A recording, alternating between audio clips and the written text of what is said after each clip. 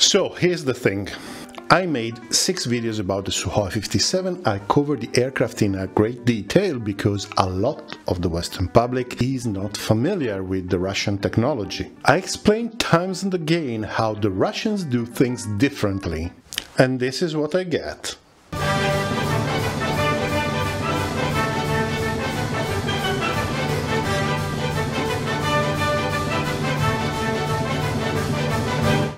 So let's address some of these comments and let's address the last big subject that has remained unexplored. Stealth. So stay till the end.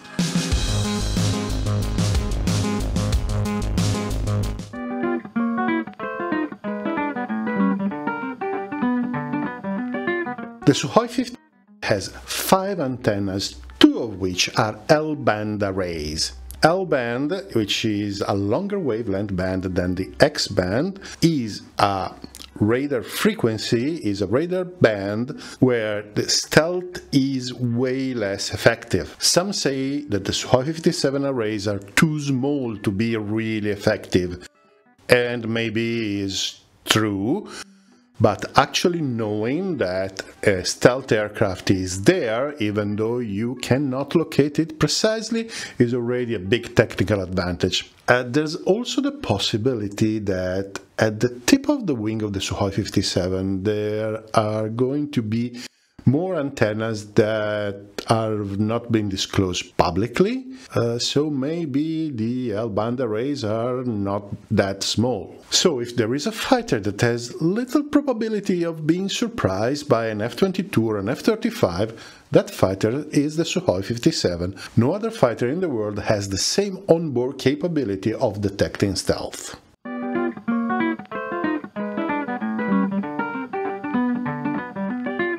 It is surprising how many people actually take this as a fact and not for what it is. It is actually the United States Air Force doctrine. So this is the way the Air Force is going to fight the next war. And it may well work, but we are not guaranteed. Until there is a confrontation with a near-peer opponent, we don't know if this doctrine is actually working or not. And please don't tell me that in the last 30 years all the engagements have been beyond visual range. Basically, the United States and the Western Alliance never fought a competent opponent during these years, and they were always with a large advantage in technology and numbers. As I said in a different video, the first victim of high-tech warfare is high-tech warfare itself.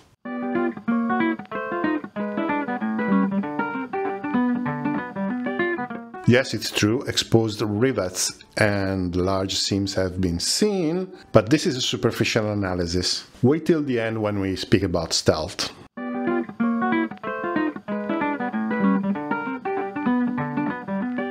Yes, it is underpowered if you compare with the original plans, but it's still very capable with the AL-41. And by the way, apologies for getting the MTBF of the AL-41 wrong in the first video of the series. It is about 4,000 hours. And then the Isdelia 30 is pretty much right behind the corner. It has flown already, it is being tested, and shouldn't be that far away. So it is not underpowered as in an aircraft that has insufficient performance. It is underpowered because the development took too long.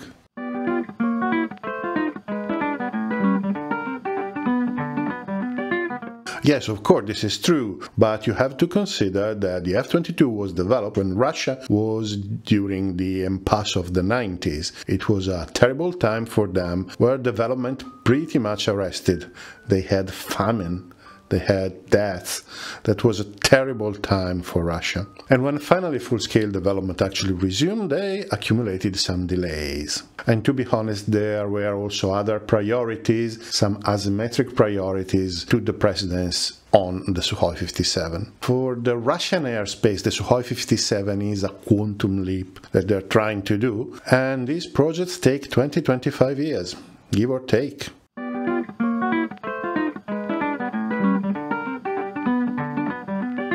Yes, there are a few because, as we said, they started later. The last time a reporter has been in the Sukhoi factory and has visited the assembly line, they have counted about a dozen units at different level of completion. So the production is actually going. It's not in large numbers, it's not like the F-35 today, but it is coming along. And by the way, I don't think that they do a press release every time they deliver one, so we don't know exactly how many are in service now.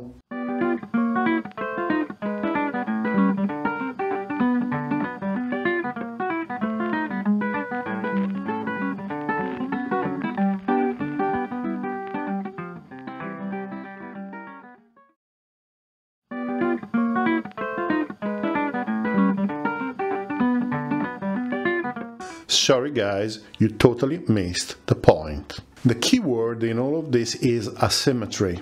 I know that some think that being better means being superior in a few numeric parameters. Some of them are really meaningless, like for example the missile range. Some people think that the missile range or the radar range are a thing, so a missile that has a range of 50 kilometers is better than a missile that has a range of 45 kilometers. Come on, that's not the point, guys. It's not black or white. Well, sorry, but this is an oversimplified version. I know it is reassuring if you see the world in a logic of us against them, but definitely that's not the case. The Russians do not plan to respond with the same means, tactics and doctrines of the Americans in case of confrontation. Doing the same thing as your opponent when you are in a condition of material inferiority is simply suicidal. Nobody competent would do that. And this was stated times and again in all the Russian doctrinal publications.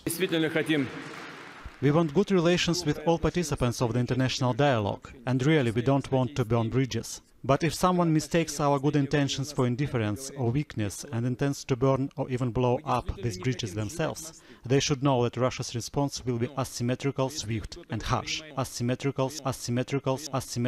What they plan to do is something different to cripple the capabilities of whatever enemy they are up against. It seems that many believe that if they don't do the same stuff that we do in the West, is because there are stupid simpletons. Well, I don't know what you think, but I always thought that underestimating your opponent is the first step to defeat.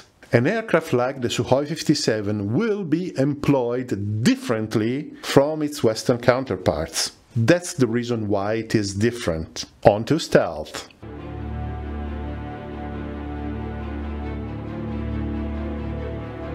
So when you speak about stealth, there is a number that is thrown around freely, that is the radar cross-section. The radar cross-section is defined like this.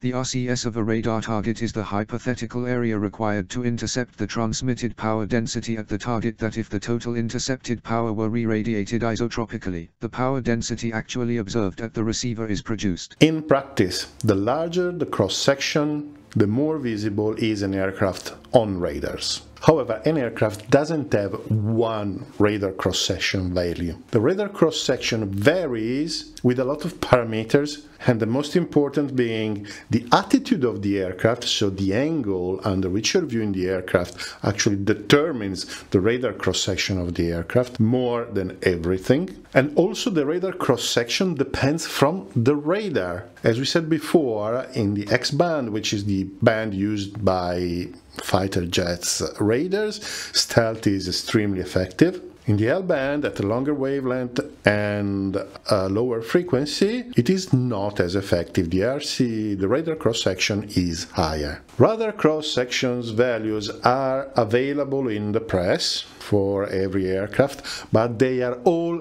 estimates. I've never seen any official statement about the radar cross-section of an aircraft. Never. They are all estimates. I personally find this discussion about who has the biggest radar cross-section quite curiously similar to another discussion about size, and pretty much it has the same finality. Coming to the Su-57, the aircraft has clearly been designed to be low observable. All the classic features of geometric stealth are present. There are no right angles, the platform is aligned, the vertical surfaces are canted outwards, and all the panels are serrated. It is not 100% clear what is the solution for the engines, but fans and turbine blockers seems to be present. And the canopy is coated with metal oxide to keep the impinging radiation out of the cockpit. When the first close-ups of the aircraft became available,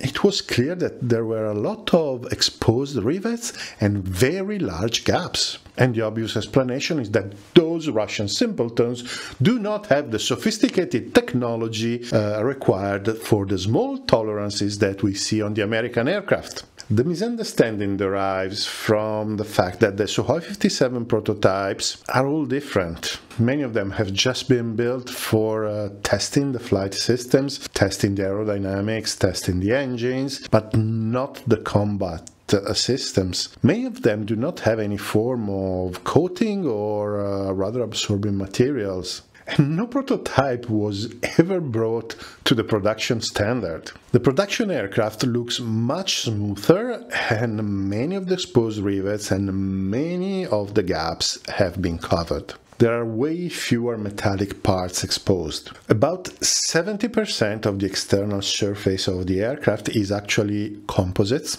and those composites have been designed to be radar absorbing, and in fact they have been made with a relatively unusual variety of electrically conductive carbon fiber. The tolerances are reduced, albeit they are not as tight as we see on, for example, the F-35. Making those small tolerances is not anything particularly difficult, but I believe that in this case we are in the presence of the usual Russian compromise to make the aircraft more resilient to damage and wear and tear. And mind that the gaps between the panels now are filled with conductive material and most of the exposed rivets are gone. We also know that the Russians use radar absorbing paint, and the aircraft is painted and all the metallic parts are painted. Some analysts have reason to believe that the Russian radar absorbing materials are still not as effective as the American ones, but there is no doubt that the aircraft is reasonably low observable in its final configuration. It is pretty much impossible to say how stealth an aircraft is just by studying it from the outside, but